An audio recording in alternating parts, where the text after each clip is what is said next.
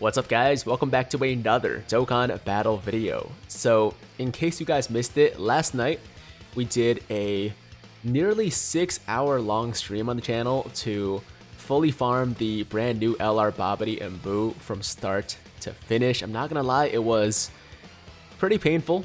It was pretty tough, but shout out to everybody that was in the stream. You guys made it at least somewhat bearable. And today it's time to find out whether all of that effort, all of those blood, sweat, and tears were actually worth it by doing a showcase of this unit on the Majin Buu Saga stage of Super Battle Road. Now, before we jump into the event, we're going to quickly go over the details for anybody that doesn't know what they do. If you guys already, know what their passive, leader skill, all that stuff is, then feel free to skip ahead about 30 seconds to a minute. Okay, so starting with the leader skill, it's Majin Buu Saga, category key +4, HP attack and defense plus 130%.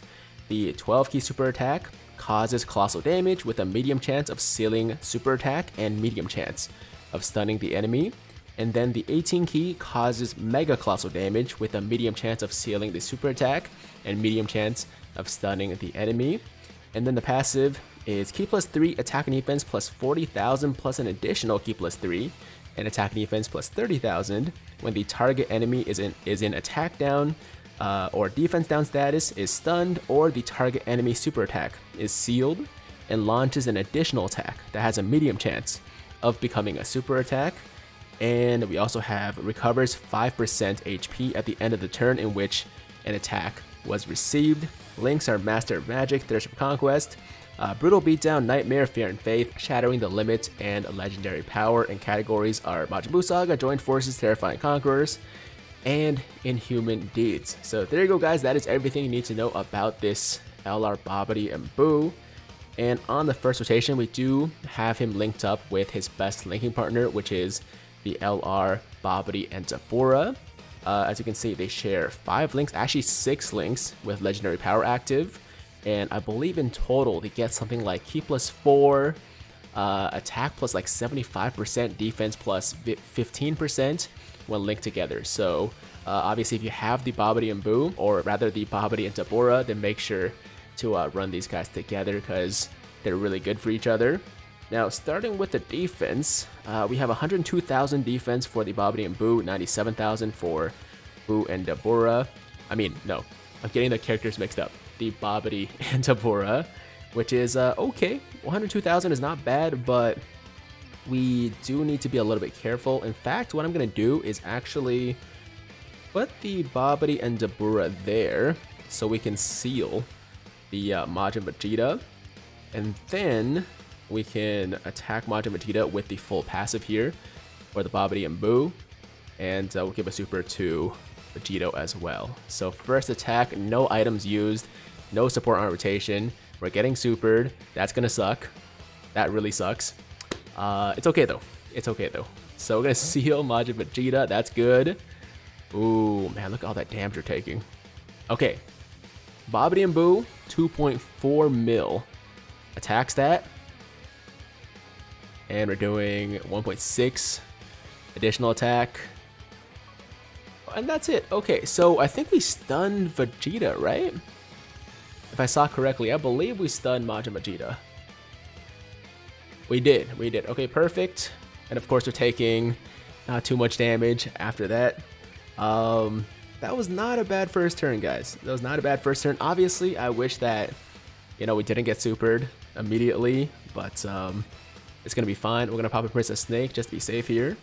And now that the Vegeta is stunned, I don't have to worry about him too much. So why don't we go for the Goku? Let's try to actually take him out, so we only have to worry about one guy. See, with these like showcases on the Legendary Goku event, it is always a bit of a concern, like, with dying. Like, I don't want to die in the middle of the showcase and have to cut it short, right? So you gotta be a little bit more careful. I gotta think a little bit more than like one of those Legendary Goku event showcase. Oh, speaking of Legendary Goku event, if you guys missed it, the new V-Jump leak came out for this month for JP, obviously, and there's gonna be a new Legendary Goku event with GT Gokus as opposed to the you know, regular Gokus, which is kind of cool. I mean, I still want the legendary Goku, or rather legendary Vegeta event or legendary Frieza event or something like that, but it's a step in the right direction for sure. Anyways, getting back to this showcase, let's put the Babidi and Buu here, and they have 134,000 defense right now because of course we have the support from the Super Buu, which is nice. And let's go for I'm gonna go for Majin Vegeta. I'm kind of hoping that we can take him out so that I don't have to worry about Babidi and Buu taking a, you know, type disadvantage super, but we'll see what happens. Okay, so taking a normal here for 10 damage. That's nice. 12k. And then I missed the attack stat. I don't know what it was, but over 2 mil, I'm sure. There's the super, over 2 mil. He's still alive. Ah, that sucks. Oh, you know what? Actually, we are gonna kill him either way, so it's fine. He's dead, right? There you go. He's dead. Okay, so far, what I would say from a damage perspective is, it's okay. It's okay. Their damage is not super impressive. It's not super high, but it's not bad. Okay, and then from a defensive perspective, quite good, I would say. Yeah, I think their defense stacks up well enough to be good enough for like most events in the game for sure. Obviously, they're not like an amazing tank. They're not getting damage reduction or anything like that. If they did, then that would make a much bigger difference. But the lack of damage reduction, of course, does kind of hurt them a little bit. So you can't rely on them to be like a consistent tank for you, like a Golden Frieza, or even like a, you know, Fizz Kale before she loses that damage reduction, something like that, right? So I would say like on both ends, like from offense and defense, they've impressed me, but I'm not gonna go crazy and say like they're busted, because I don't think they are. You know, I just think they're a good free-to-play LR, especially knowing that they're gonna get an Extreme Z Awakening in the future is pretty damn exciting. So now we're on the second stage. We got a bunch of attacks incoming. We're gonna probably have to pop an item here just to be extra safe. So I'm gonna pop Icarus, because obviously Kid Buu is not gonna take those attacks well. Even with the Icarus, I'm kind of concerned, honestly, but this should help. This should help. So we're of course gonna go for the Gohan with the type advantage, and let's go for Gotenks, and we'll go back to Gohan with the Kid Buu. Okay, so now we have Kid Buu armamentation for that support. We're taking a super. We do have Icarus active, so this shouldn't hurt too bad. There we go, 19k, and we're going over 3 million attack right there. So I guess the other attack must have been over 3 mil too then. Must have been. Okay, there's the additional. We're finally getting additional attack. So 1.8 mil for the normal attack. And we sealed Gohan with the first super. This time we're sealing him again. Double seal. Doesn't make a difference, but nonetheless, we procced it both times, which is nice to see. Okay, and then we have Bobby and Tabura doing a nice amount of damage too. And of course, you know, with the item, we're doing some good tanking. The only guy I was really worried about was this guy, right? Like if Gotenks had supered him, or actually he still might super him, right? Look at that, man. I brought Kid Buu for the showcase purposes, but like, dude, that could have been really bad. That could have been really bad if we hadn't used an item. Okay, so now what we're gonna do is we can probably kill Gohan, but I kind of don't want to. What I think I want to do is save Gohan for the Babidi and Buu. So let's go for Gotenks instead. Let's just kill Gotenks this turn, and then Babidi and Buu can finish off Ultimate Gohan themselves. And I'm kind of concerned about this Super Buu, but we probably won't die again if we get supered, because we're close to full HP. So I think it's gonna be okay. I think it's gonna be okay. So at this point, you guys have a general idea of like, you know, what these guys can do, right? Or what this unit, this LR Babidi and Buu can do. I think some people are gonna be a little bit disappointed by the lack of damage, you know, lack of crazy damage output at least. Of course, they do have the medium chance to perform an additional super, so if you add up like the 2 attack stats, you're getting like, you know, 4 million or so attack per turn. But you know, I understand why. When you don't see like 4 or 5 million on the first turn, you might be a little bit underwhelmed, because there are some free-to-play units we're seeing these days that can do that, right? So I would say, like, yeah, from an offensive and defensive perspective, they're good. Not crazy, but good. But good. Okay, so now we're getting a 12k super, because that's all I can really get. So let's see what kind of damage we can get out of this. We're taking normals here for about 3k to 3k. You might have noticed that the Icarus effect is worn off, so we don't have any damage reduction from the items there. Additional super, that's from the hidden potential system. I do have level 20 additional on them, and if you guys are you know, still not sure about how you want to build your Babidi Buu, I do recommend to go with more additionals than crits. You can do a bit more of a balance, right? You could do like 13 to 9, or like sorry, not 13 to 9, 17 to 9, or 14 to 11. Wait, is that how the math works out? 14 to 12, I think, or something like that. Like a more of a balanced build than I went with, which is 20 to 6. But I do think that additionals should be more of a priority for Babidi Buu, because they kind of rely on your ability to stun or seal the enemy to you know, get their full passive, right? So if you get that additional super, then you have a higher chance of actually getting the seal or stun off. So that's why I built mine that way. But of course, the choice is ultimately up to you. That's a lot of attacks. It's a lot of attacks, but most of them are on STR Vegito, so we should be okay. Should be. That's the key word. I mean, let me look at the defense real quick.